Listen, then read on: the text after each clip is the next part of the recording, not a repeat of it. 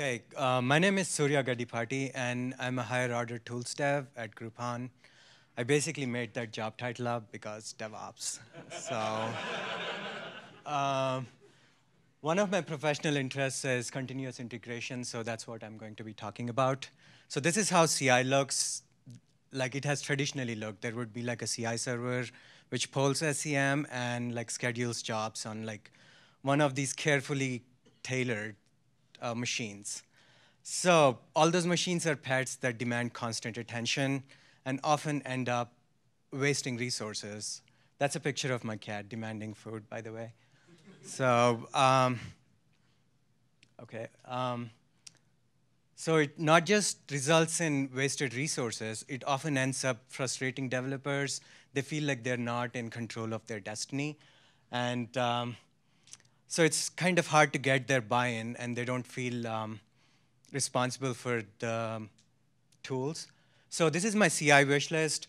I want cattle instead of pets. I want all my servers. I don't want to do any kind of manual environment setup. And I would like to use my resources properly. I also want to version control my job configurations. I want to treat them as source code, and I want that to get the same advantages. And I don't want to be in the business of creating jobs manually. And the fifth one is easy parallelization. This ties back to resource utilization. Slow CI is worse than having no CI, so I want my tests to be parallelized. So let's talk about solutions to all those problems. Docker provides a nice declarative format to specifying your server configuration.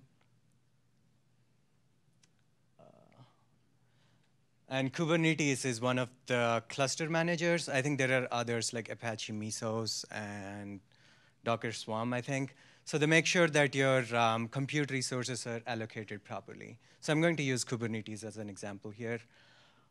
Push button job creation. This is a plugin called .ci, which is a Jenkins plugin that we use. It hooks up with GitHub and sets up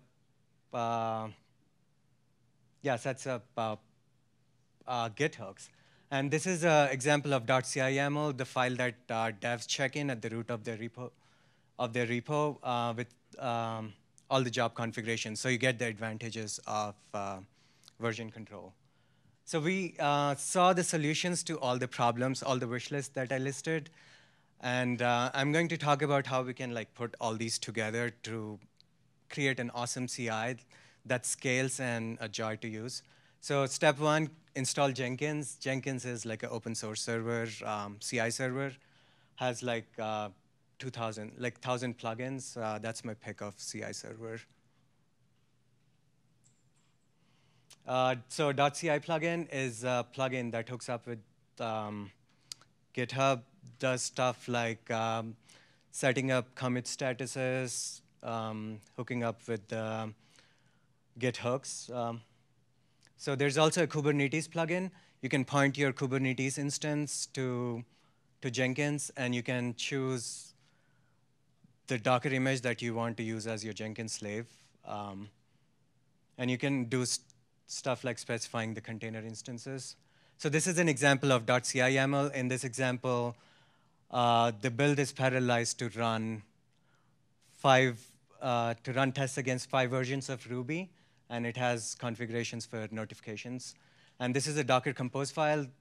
The dev can specify the build environment for his build, and like stuff like Redis and databases. So this is the end result.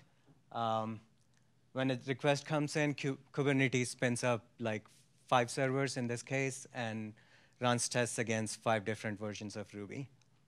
So it's like a map reduce on the build. So we can do even better. We can move all this stuff up to the cloud. GitHub is cloud hosting for source code. You can host your Jenkins master in AWS or DigitalOcean or any of those.